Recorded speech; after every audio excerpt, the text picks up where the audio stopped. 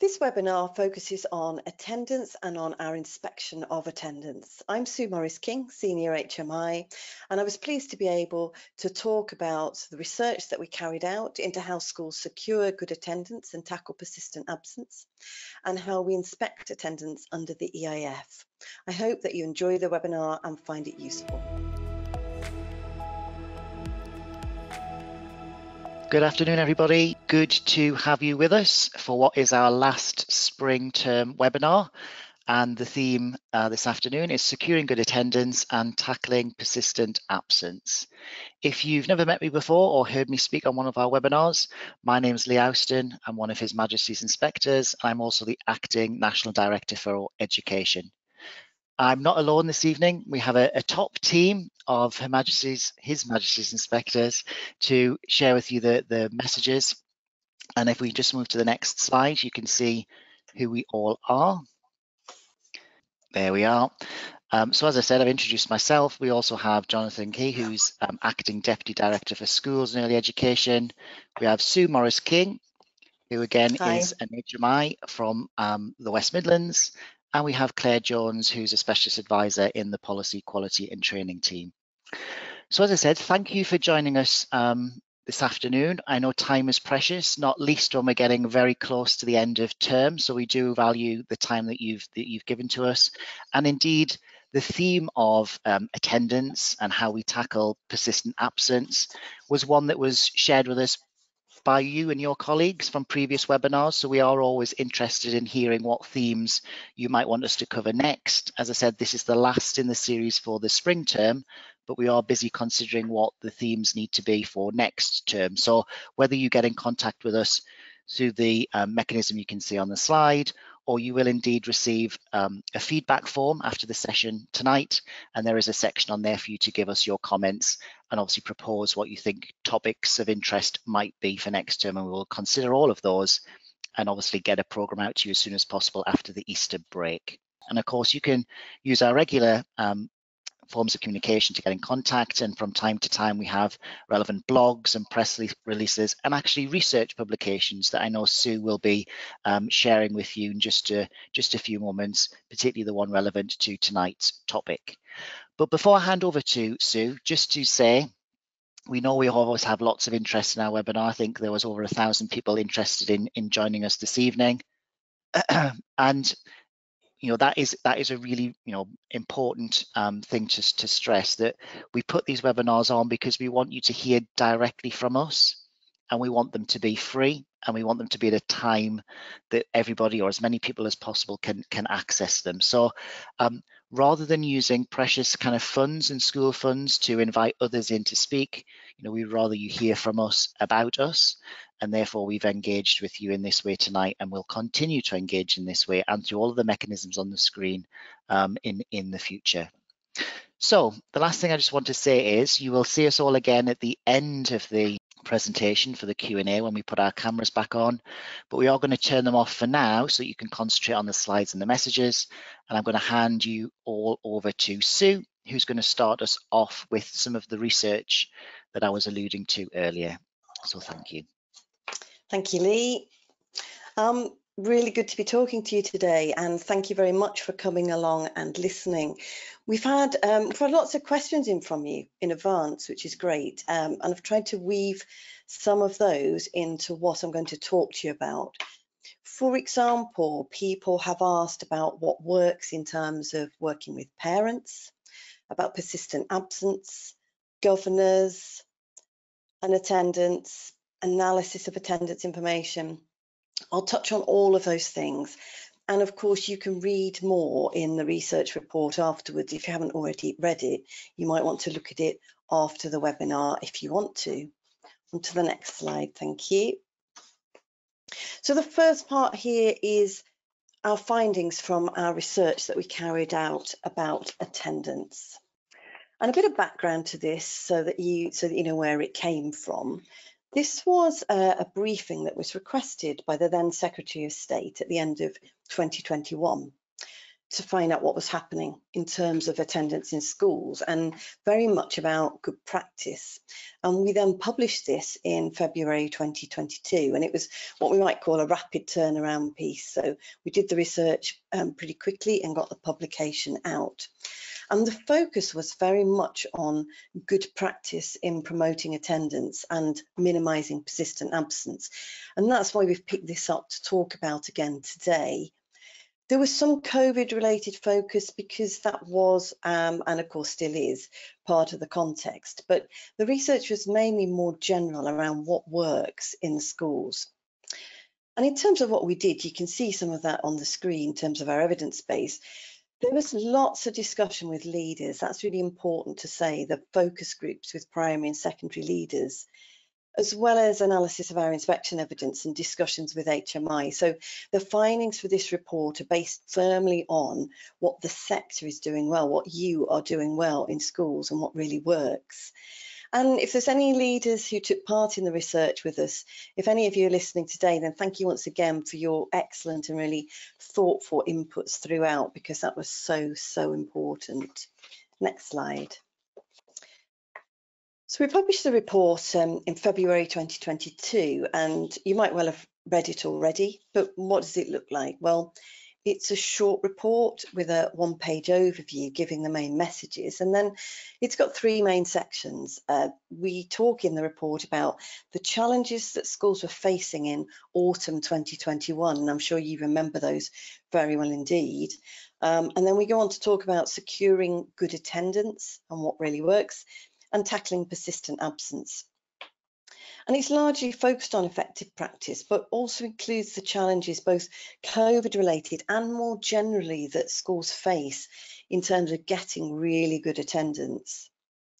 What we found was that schools that improve attendance from a low baseline, or maintain high levels of attendance and really minimise persistent absence, all have different starting points and all take slightly different approaches.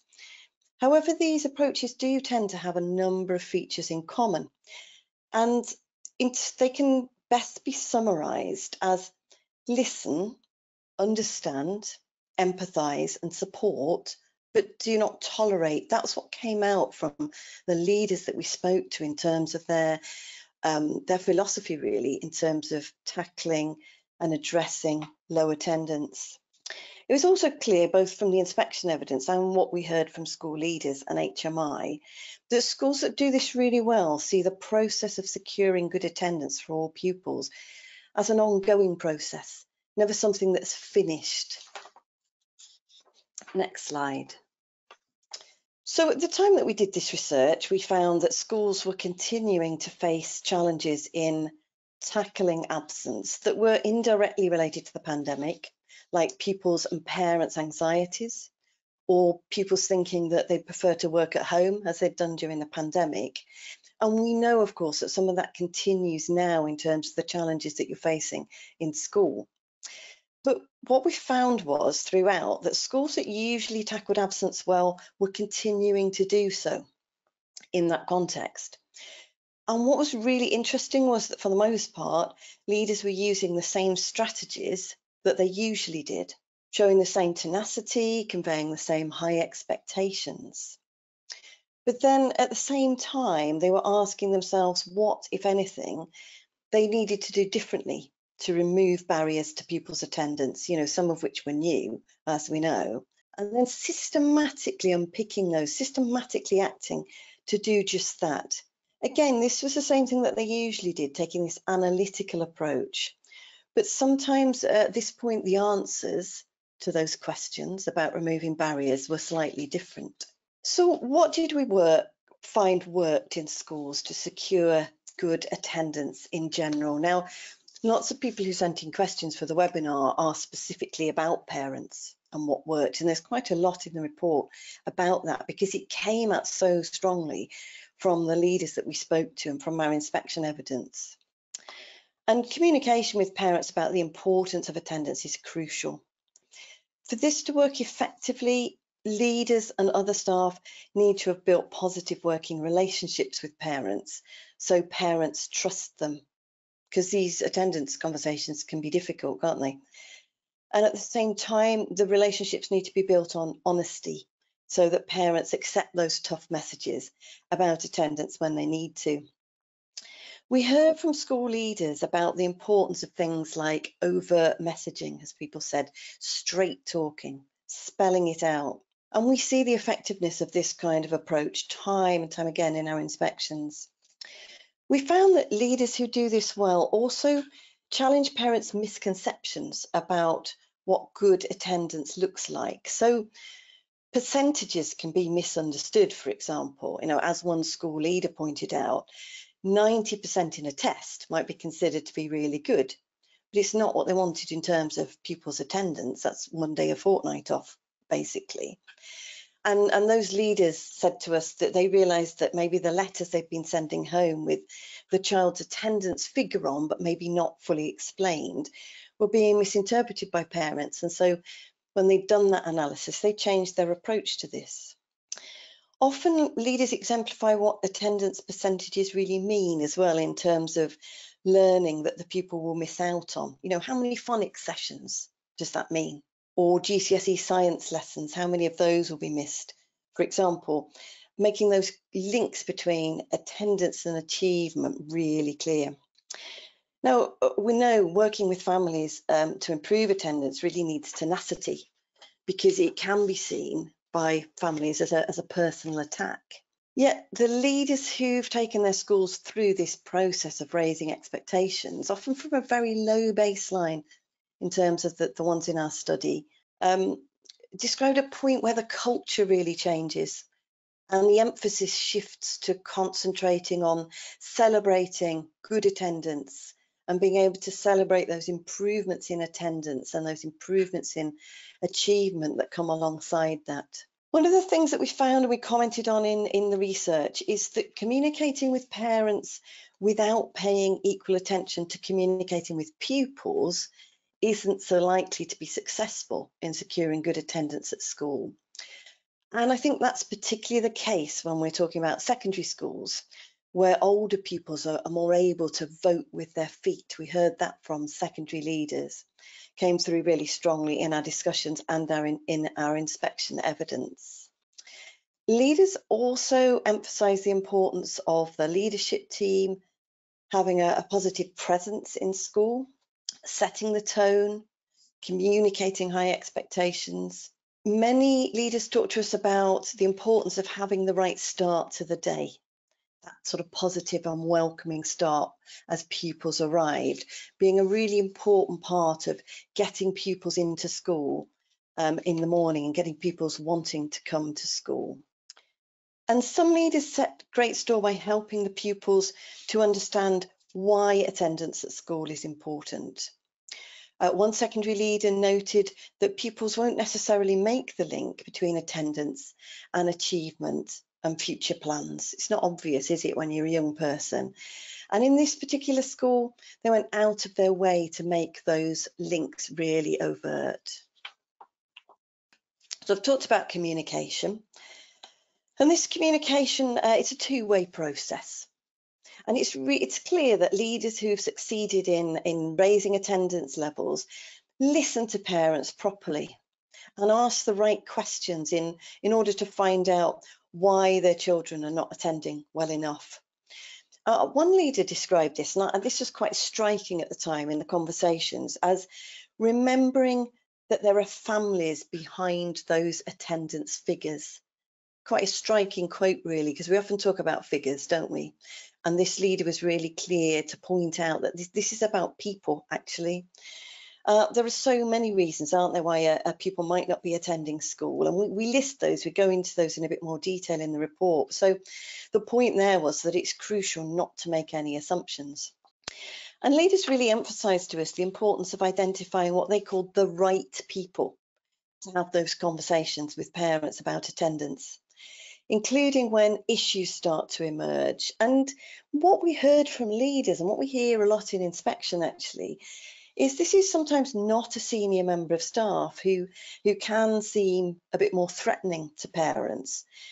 Sometimes it can be somebody else on the staff. The concept of a constant person, though, to work with a family once attendance issues become more serious, was mentioned a number of times by leaders. And this person, like I've said, might not be even a teaching member of staff. Leaders talk to us a lot, actually, about the valuable skills and knowledge brought to this role by staff who've come, for example, from social work, police, perhaps, mentoring backgrounds, or other backgrounds that are not necessarily to do with education, and the power that can be in that in terms of forming those relationships with parents. Next slide. I'm going to talk a little bit about recording and analysing attendance, because we know all schools record pupils' attendance, but not all schools use this information well to target their actions. So that systematic analysis of attendance information is really important. Where leaders systematically analyse attendance information, they can notice patterns. So, for example, as one leader said, you suddenly realise that they've missed the past 4 Mondays. And it's particularly important in secondary schools where pupils don't spend the whole time with one class teacher, and patterns can be easily missed, but it is important in all schools. And absence patterns, of course, can be as simple as the pupil missing a week because they're ill and attending well the rest of the time, or they can be a lot more complex. When they're less easily explained, it's that close analysis that allows leaders to ask the right questions. So is that absence each Monday related to what happens at home at the weekend, for example? Is it because the pupil has a lesson they really don't like on that day? Is weekend use of social media a factor? And as one leader put it to us, acting swiftly when things start to slide is crucial and can prevent attendance issues for individuals becoming much more embedded. And that does include, as another put it, noticing those odd days off and doing something about it. Those days off that don't appear to be showing anything in particular, don't appear to have a pattern, but could be pointing to something that's really quite important. And where schools do this well, of course, they consider attendance issues alongside other factors, such as what bullying or behaviour records show. What we've found is that many schools that are successful in securing high levels of attendance adopt a similar approach to attendance as they do with safeguarding. In other words, they make it everyone's business all the time. In schools with high expectations for attendance, a high level of attendance for all pupils is part of the school's overall ambition. And of course, we talk about ambition a lot, don't we, as part of the EIF? And that ambition includes that ambition for that high level of attendance for all pupils. So in our research, those leaders who'd improved attendance, we found that they'd seldom focused on attendance in isolation. Leaders emphasised the importance of making school a safe place where pupils really want to be, with the right ethos, with the curriculum that's worth studying, and with lessons that are worth attending, making sure that pupils feel that learning is worthwhile and important. The curriculum and the overall provision for pupils with SEND, really important, so that these pupils, too many of whom we know often have poor attendance, have a positive experience in school. And many leaders in schools that do this really well have also worked on behaviour in lessons and anti-bullying measures and the wider school culture as part of their work on attendance, making sure that school's a place where pupils really want to be. Now, governance was something that came up in the questions that we had in advance of the webinar, and how well those responsible for governance consider attendance practices and challenge attendance figures is really important. And it also varies really widely from one school to the next. It's not uncommon, for example, for governors to look only at the overall attendance figure for a school and then consider where that sits in relation to national averages. But of course, that figure can disguise really big variations in the attendance of groups and sometimes real issues. So getting beneath that figure is really important, and governors need to have that information to enable them to do that. Some leaders who've improved attendance in their schools spoke about how they've worked with their governing body to change mindsets as well and to raise expectations. Some had had to help governors to move away from what one leader described as a, well, what can you expect here kind of attitude to one of high expectations and challenge in terms of attendance. Next slide. So what about persistent absence?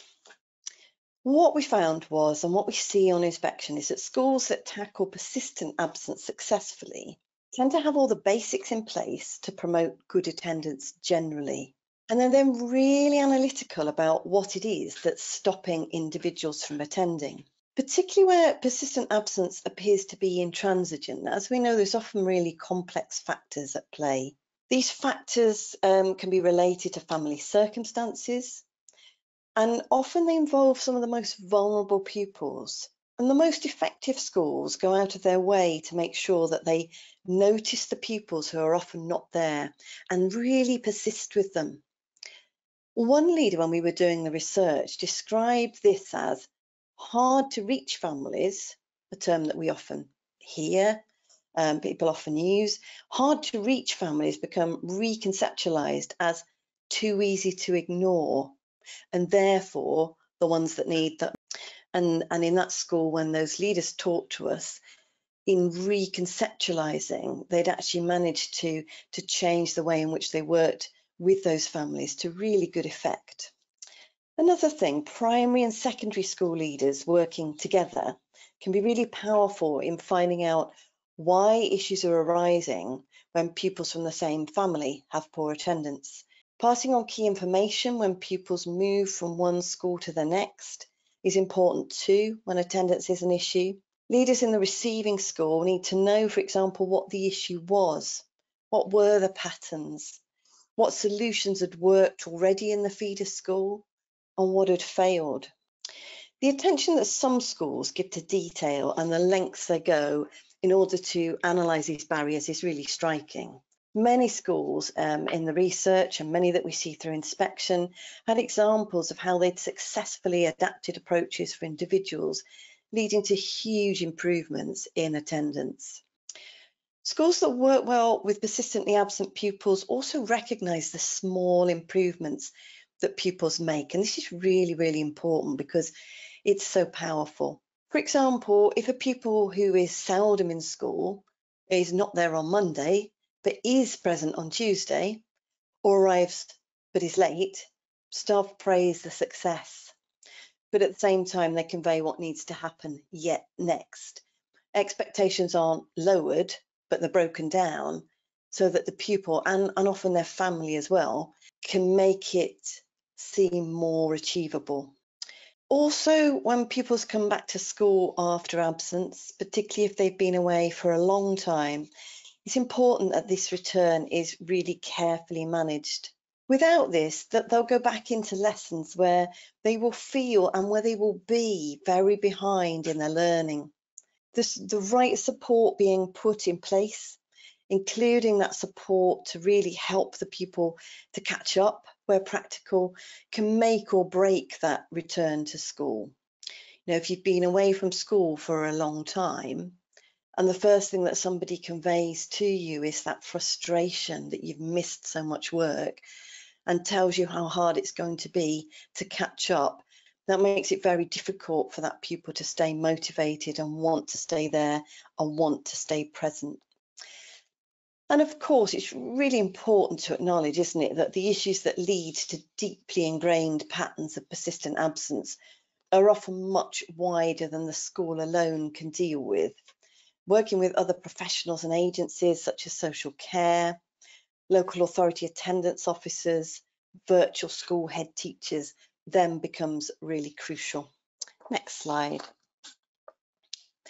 So alongside the good practice aspect of this work, we did some analysis of schools where we'd found some significant weaknesses in their practice. These are some of the things that we found, and they are perhaps not surprising because they're actually the opposite of a lot of what I've already said. So what we found where some of the practice was much weaker was that there was often inaccurate recording of attendance, sometimes including inaccurate coding of absence. And of course, the implication of that is that if attendance isn't being recorded properly, actually, when we start to talk about analysis, the school doesn't have a hope really of getting underneath the patterns, because you won't be able to see those patterns if the recording in the first place is not accurate. So even sometimes where we saw accurate recording of attendance and of absence and accurate coding, we saw a lack of analysis. And if there isn't an analysis, therefore, it makes it very difficult, if not impossible, to actually see patterns. Sometimes in that case, there is this over-reliance on we know all our pupils as individuals. Now, of course, in smaller schools and in some bigger schools, you very much do know pupils as individuals. But attendance and absence can be difficult to spot in terms of patterns. So that systematic analysis is really, really important. And sometimes in schools where the practice was weaker, there wasn't any analysis at all. So actually nobody knew about when pupils were absent, why they were absent, were they absent on particular days, were they absent when they had particular lessons, was it related to bullying, was it related to anxiety, was it related to something else entirely. We also saw sometimes a lack of a coherent strategy. And this can be where people are actually working really hard and lots of different people are doing lots of different things that they think might work. But actually nobody is stopping to reflect and tie all that together to say, what of all these different things we're doing, what is working, what is not, what do we need to do differently? And actually, why are we using this particular strategy? What is its rationale and what do we hope to achieve from it? Next slide. We also have seen, and we do see this on inspection, where there is some weaker practice, part-time timetables, usually related to SEND or to behaviour, not well planned, not tracked, not time limited. And I'll say a little bit more about that later when I talk about inspection. Sometimes, and we saw this in the research, we saw it post-COVID, and we see it generally sometimes, is a lack of urgency about when to intervene or when to challenge. And this comes back to expectations and to ambition, which I've talked about already. So, for example, we saw schools where there was no contact with parents about attendance concerns until attendance low 90%. So no alerting parents to the school being concerned before then and about wanting to improve that attendance. So sometimes those thresholds being too low and action not being taken until patterns start to become quite ingrained. You might remember I said earlier about one leader talking about catching pupils before they fall, stopping that drift before it happens.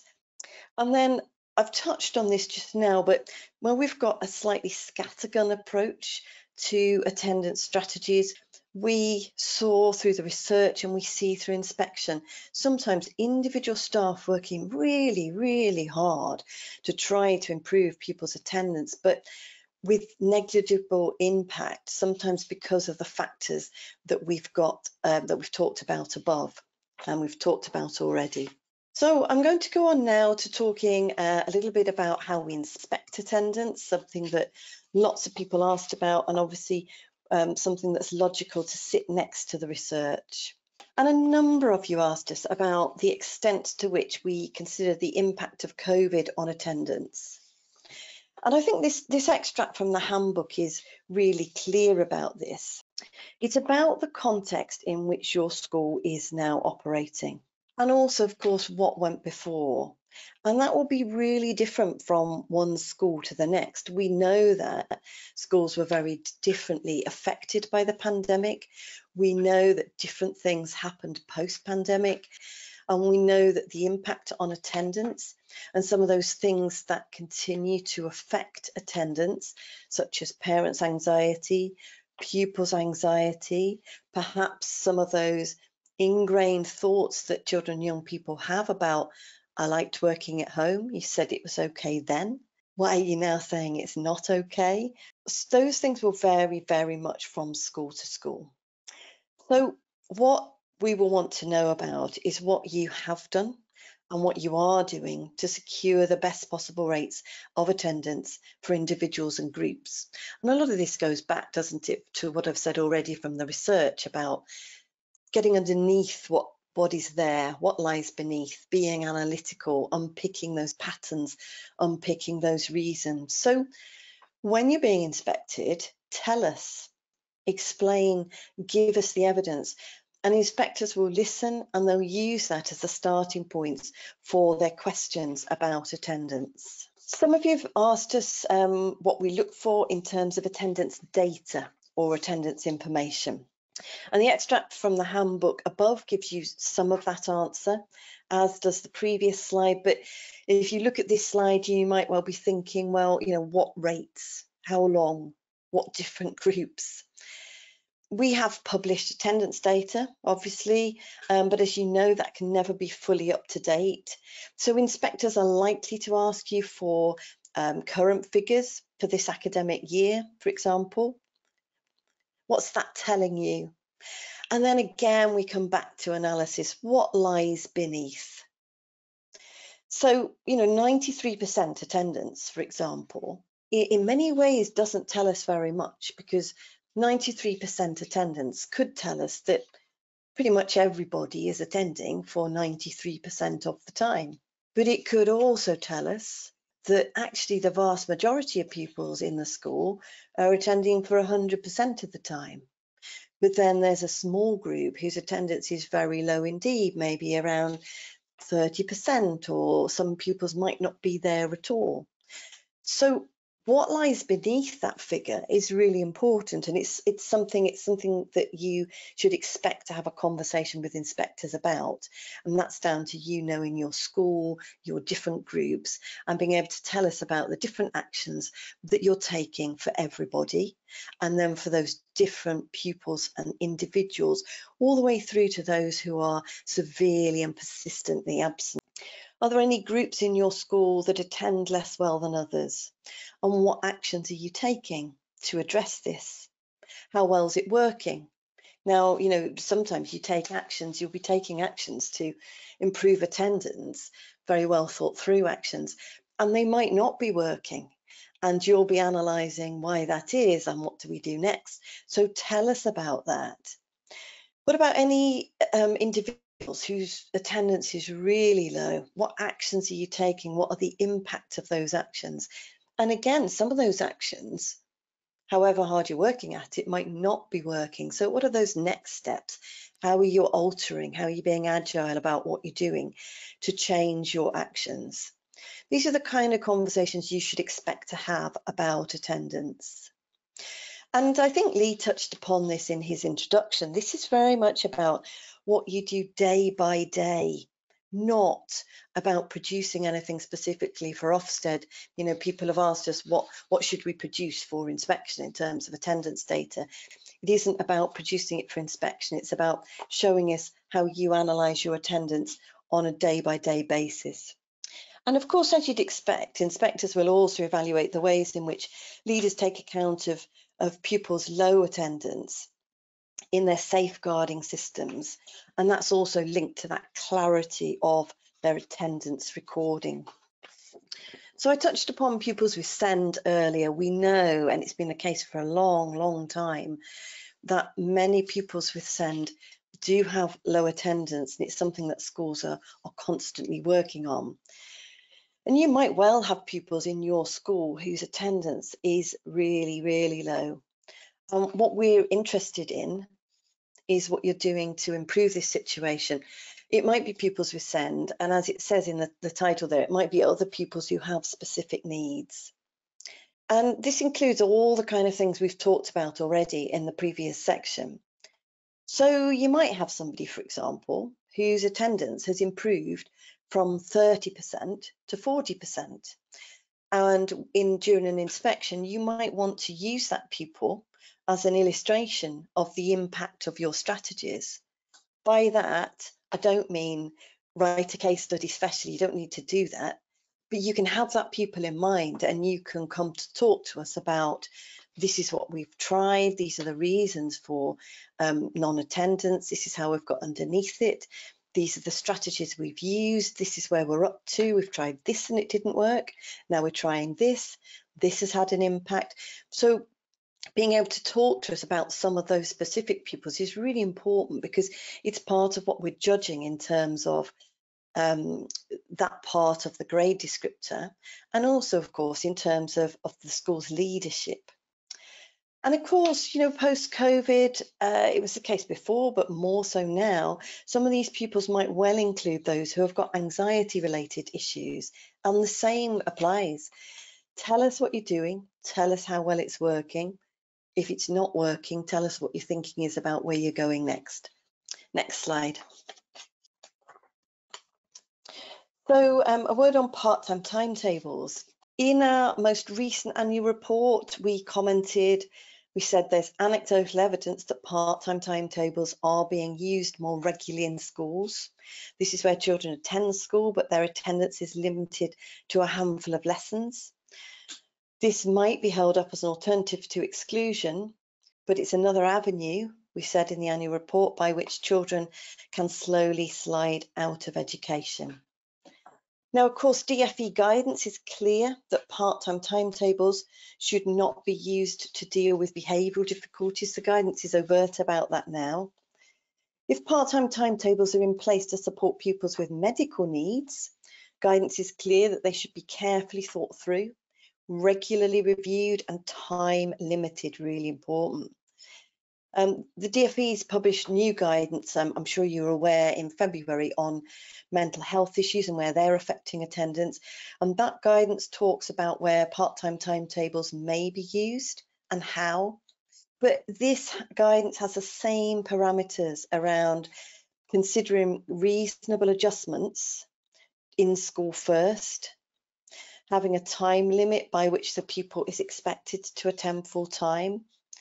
I mean, that might be an ambition rather than expectation, but you would want to see that in there. And having formal arrangements in place for regularly reviewing the timetable with parents and with the pupil, and with their parents and their carers. So if you do have any part-time timetables in place, those are the kind of things that inspectors are going to want to ask you about, going to want to know about during the inspection. So what's the reason for using them? When did they start? How are you building back up to full time? And what is your thinking around that? We had some questions in about attendance in pupil referral units and in alternative provision academies, quite understandably, because of course a lot of the pupils in those settings that come to join you in those settings are those who have had very low attendance prior to coming to that alternative provision setting. And when you're talking to inspectors about pupils' attendance there, very often, I think this is a really good illustration in these settings of where that big picture figure of your attendance seldom tells that story, does it? So you might have attendance, for example, in your setting that is around 80%. It might be 90%. It might be lower than that. It could be anything, actually, but the question is what lies beneath. So the kind of things that we will ask you about, as it says at the bottom of the slide, we'll evaluate the impact of the strategies that you're using. And here, perhaps more than in any other setting, that story of starting points and what you've done to improve attendance, what strategies are in place, become really crucial, because some of your pupils may come to you not having been in school for many months, sometimes longer than that. We know that sometimes they may come to you having been out of school for a year or more. So you're building up sometimes from a very low baseline. So the question is, what was the baseline? What are the strategies that you're using? What is working? What is not working? How, again, are you being really analytical and really agile and looking at all those other elements that wrap around that child and young person in terms of their attendance, which might be about mental health issues. It might be about the curriculum. It might be about the peer group that they're with. And we know that alternative provision settings often have to work very hard in that regard. So it's about those individuals and how that works. How is that attendance being built up over time? How ambitious is this? And how well is it working? And we'll take your official records as that starting point. Obviously, we will ask about what lies beneath. Note that point about evaluating attendance as a percentage of a full-time timetable. You might have some part-time arrangements in place, building pupils up a bit by bit if they've been out of school for a long time, but we'll be counting that attendance as part of a full-time timetable. So just be prepared to talk to us, tell us that story and show us the evidence. And in terms of the grade descriptors, these are two extracts from Behaviour and Attitudes, the grade descriptors for good, for behaviour and attitudes. And as you can see on here, and this is a really important point, I think, there's clear recognition in the grade descriptors that some pupils with particular needs might have really low attendance. But we look to see that the school is taking that appropriate, swift and effective action. And this part of the grade descriptor, that second bullet on the slide, doesn't just relate to specialist provision. That's not just about special schools or pupil referral units. That's about all schools, because in many of your schools, there will be pupils who have particular needs, and some of those needs are around attendance. So we come back to that demonstration of that improvement, and actually, if you haven't got that improvement, that you are taking that swift and effective action for those individuals. And you can see as well, can't you, from this bullet, many settings, some settings such as PRUs and alternative provision, free schools, alternative provision academies, some SCMH schools. You might be receiving many or even most of your pupils with previously low attendance, and those pupils have particular needs around attendance. And that second bullet then becomes particularly important, and it makes sure that this part of the judgment is fair, it works in all settings, and it is equitable. So we've come to the end of the input. Thank you very much for listening, and now we'll take some questions. So over to Jonathan and Claire to take us through some of the questions. Thanks, Sue. We're just popping our cameras back on, everybody. I think Claire's going to marshal us and take us through a few questions now. But I think, Sue, you seem to have done a brilliant job of checking in on those as we've gone through. So huge thanks. Right, Claire, what have we got to start us off in these last few minutes? Sure. So we had a number of questions come in before the webinar started. So thank you very much for people that submitted those. And Sue done a really good job there of weaving a lot of the answers to those questions into what you've just presented. One of the things that we haven't really talked about today, and I know there's very good reason for it, but Jonathan, I'm just going to ask you to give us some detail really around it. So we did have a number of questions come in prior to the webinar around attendance coding, the use of fines and legislation surrounding attendance. So could you just talk us through a bit of information around that in terms of our role as Ofsted and inspection? Yeah, thanks, Claire. I spotted some of those in the chat bar as well. Just in relation to coding, everyone, really the simplest way for you to answer any questions about coding is to use the DFE guidance. So you can simply Google that. It'll come up very easy. It's working together to improve school attendance, and it takes you through all the codes that should be used through schools so that we can do our analysis. So that's about coding. And that second one, in terms of fines and legislation, we are often asked that one. Just to reassure you all that's not something that Ofsted deals with centrally. That's a question that we'd urge you to take back to your schools or the trust that support your schools, or indeed local authorities, and they'll be able to answer any questions in relation to kind of fines as well. I hope that's helpful, Claire. Lovely, thank you, Jonathan.